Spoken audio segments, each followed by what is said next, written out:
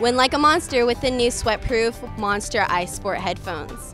On-ear, in-ear, wired, Bluetooth. Find your style. Just go to PLuGHiTzLive.com/monster. Allante here from PLuGHiTz Live, a part of the Tech Podcast Network here at CES 2017. We're here to talk with Laura, a part of the company Mikme, and we're here to talk about something that's also a little different that we noticed. It's a wireless microphone, correct? Yes, it is, but it is also an audio recorder. Means we do have a 16 gigabyte storage inside and a 1-inch true condenser capsule that gives you actually studio quality sound. Ooh, studio quality sound. So what is it recording to when you through this device? Is it internal storage? Can you stream it over to another device? Well, you can you can use it standalone, so it's recording on the device itself, aside a 16 gigabyte flash drive.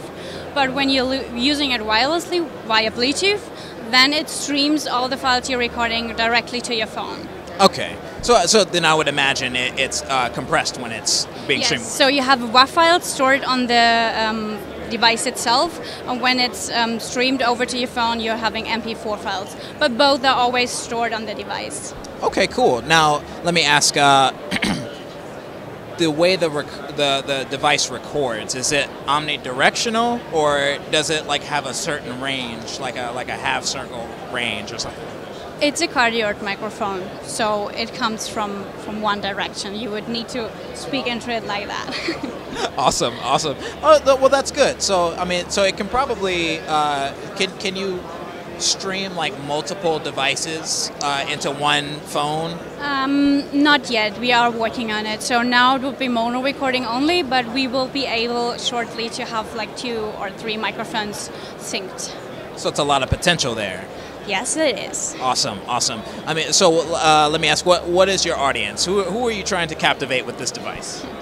Well, the audience is pretty wide, I'd say. So when we developed it, we first thought about musicians mainly, but we just came across that everybody is doing mobile content. So it's going to be bloggers, video bloggers, YouTubers, podcasters. I don't know. Everybody's around and it's making videos. Everybody's doing it. Yeah, everybody's doing it smartphone. But so now that you mentioned smartphone, or we've been talking about it so far. Do you have some kind of proprietary software that goes with it? Yes, we have our own app, which we need because we are using Bluetooth only as transport layer. So we have our own protocol that ensures none of the files you are streaming get lost. It's called Lost and Found protocol. That's cute. Wow. Yeah. So you're having a pretty easy setup and interface in the app. It's a bit inspired from the camera roll of Apple. So you have a gallery. You can, I don't know if you can see it, but you can edit each file you're recording that's streamed to your phone. You can record up to 8 tracks. You can add effects, do whatever is needed. And then, of course, you can easily share it with the world, with your bandmates, whatever it is you want to share it with. That's awesome. Now, along with this software, obviously it's got mixer software along with it, but your mixer software is a lot different from what I've seen everywhere else. So you want to go ahead and elaborate on that? Sure. Well, what we're having right now is basic. It's a bit Instagram inspired, so it's very visual, and we want to have it as simple and elegant as possible, so that people just see what they're doing. It's a simpler button. You can just move around, and your recordings are adjusted in the way you want them to. But yeah, we are thinking of adding other filters and stuff like this. There's just a lot that we are getting a lot of feedback, and we just, try to use this. And if people need other things, then sure, we can try to.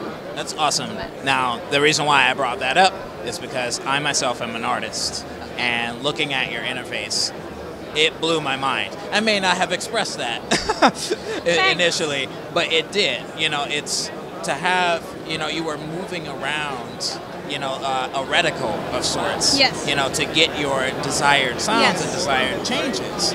And I've never seen that before. Normally, it's like slide bars, and you know, you choose different things, slide bar, and you just, you know, but you had a spectrum, which, you know, a spectrum is, it's amazing. That's an artist's dream right there. So, and I totally see the inspiration from Instagram and things like that. It's a very beautiful interface. Thanks. So, let me ask you these 3 golden questions, and those are: where can we find this device?